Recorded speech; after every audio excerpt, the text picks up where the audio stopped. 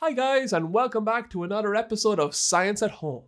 So we decided to make an episode specially for Maths Week, and in this episode we're going to recreate an experiment that was done by a Greek mathematician over 2,000 years ago. We're going to just use some sticks and a ruler, and we're going to measure the size of planet Earth. And once you see how we do it, you'll be able to do this at home as well. So let's go see how can we measure planet Earth.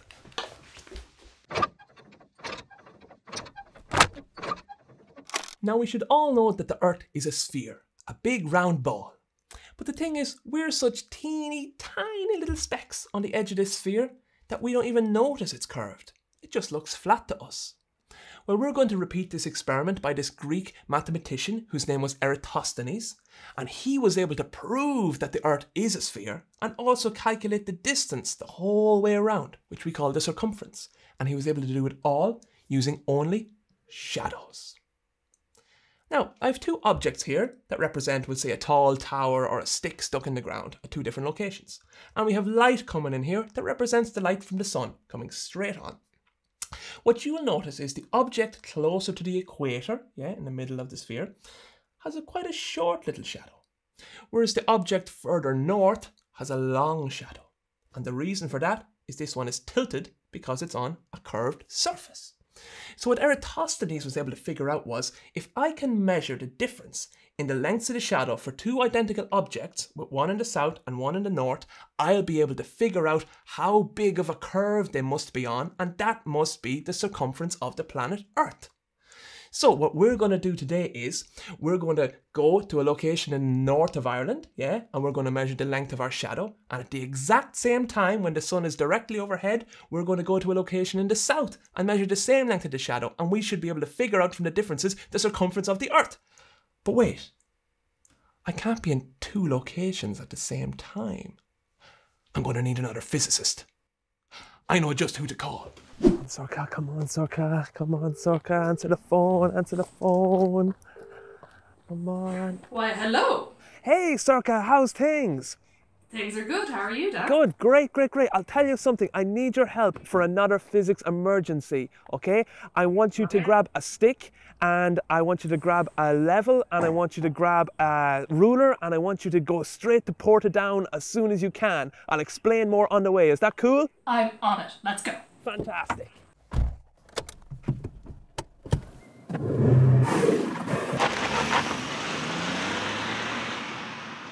Alright, so Circa is on our way from Dublin up to Portadown, and we're trying to get from Mullingar down to Kilmore Quay in County Wexford.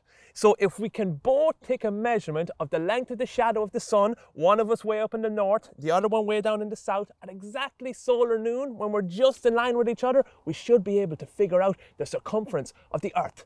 Now, what way do we go? South! Okay, we're about halfway to Kilmore Quay. I'm just going to call Circa and see where she is. Hopefully she made it to the train.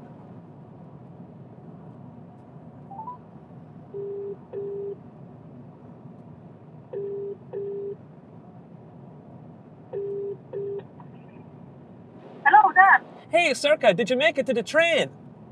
Yep, we're on the train to Portadown now. Fantastic. We're on our way to Wexford. Wexford?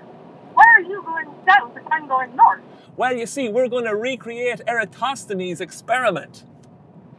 Oh, so we need two different shadows to measure. Exactly, and from that we'll be able to get the circumference of the Earth. The important thing is that you make it to Portadown for solar noon. Solar noon? But that's 31 minutes past 1. We won't make it in time. What? You have to make it on time, because otherwise the experiment won't work. It'll all be out of whack. Okay, I'll see what I can do. I'll go talk to the driver of the train now. Perfect. Thank you, Circa. I knew you could do it. We made it to Kilmore Quay, and just in time for solar noon. So we're going to set up our equipment here on the beach, and I'm going to check with Circa to make sure that she made it to her place on time, and then we'll be able to take our measurements. So let's do that. So we need our big stick to cast the shadow. We need a perfectly flat level surface to put the shadow on, and we need a big ruler to be able to measure it. So that's what we've done here. I've leveled the surface with my spirit level. It's just right. And now I'm going to hammer in this stick to be exactly 1 meter long. So let's do that. Now I have to check with Circa to make sure she's getting a measurement too at the same time. Come on, Circa. Circa, are you getting a shadow? Is there clouds? You can see a shadow?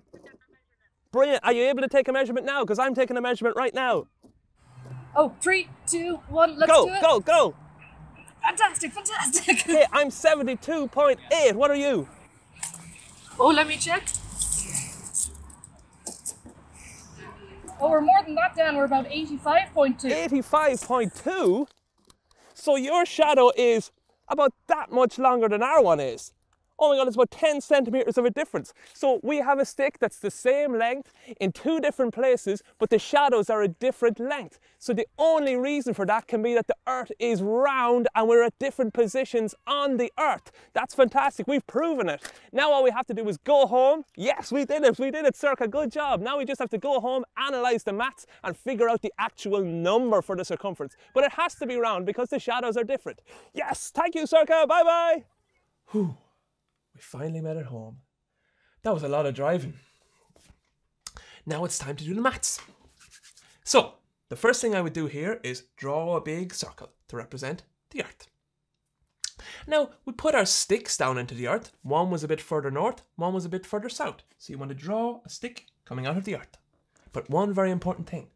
If you put a stick straight down into the Earth, dead straight, so we check that with our spirit levels, then that means that stick is pointing exactly towards the dead center. So you can draw a line from your stick right back to the center of the Earth for the two sticks. So now we can see it's starting to look like something you might see in a maths book or something. The next thing you have to draw is the lines of the sun, the sunlight. Now that's coming straight across, okay? The sunlight comes straight across because the sun is so far away. And what you'll notice is if you draw a sunbeam directly towards the very tip of your stick, you'll see it cast a shadow. And now what you're going to see is a triangle being formed. Now triangles are super important in maths. So you'll see two triangles and both of them look a little bit different. Now what we're able to figure out if we do a little bit of maths, if we know the length of our shadow, which is one side of the triangle, and the height of our stick, which is the other side of the triangle, we can figure out the angles. Okay, takes a little bit of trigonometry, okay, but it's totally possible to do. Now, another little trick of trigonometry tells us that those particular angles there must be exactly equal to the angles on the inside of the Earth. Yeah, you see what I mean? Those ones are exactly equal. So that means if we subtract one from the other, we're able to figure out the angle between the 2 points on the Earth where we were standing, okay? So that was Kilmore Key and Portadown. If the Earth is a whole circle, the difference between the two of them was 2.5 degrees. Okay, that's how we measure angles. All right, we should also know that a circle, the whole way around a circle, is always 360 degrees. Yeah? Well, what we need to figure out then is what was the distance between the 2 points? Well, we know that the distance from where we were, Kilmore Key, up to Portadown, if you measure it, you could drive it in a car, you can measure it, it's 250 kilometers. So now we know that 250 kilometers equals 2.5 degrees of a difference.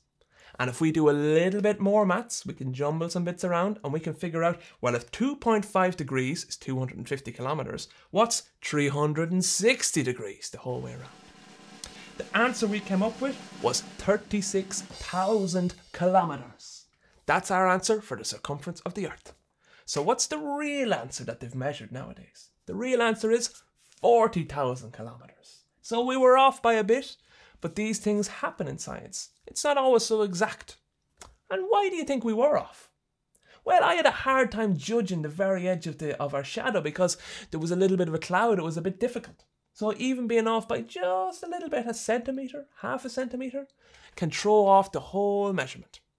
So what I would recommend to you to do if you were trying doing this yourself is use the tallest stick you can because it's going to give you a smaller error. And what you should also do is try and find a friend who's as far south as possible. So we were just here, just 250 kilometers of a difference. Eratosthenes had 800 kilometers between his 2 points. So let's say if you had a friend somewhere down in maybe Nigeria or somewhere like that, that's really far south, you could call them and ask them to do the experiment at the exact same time as you at solar noon. Then you'd have a far more accurate result. But anyway, I hope you've enjoyed that. We certainly enjoyed it. And I hope that you'll someday try this experiment yourself. And I'd just like to thank Circa one more time for her help. And hopefully we'll see you guys soon on the next one.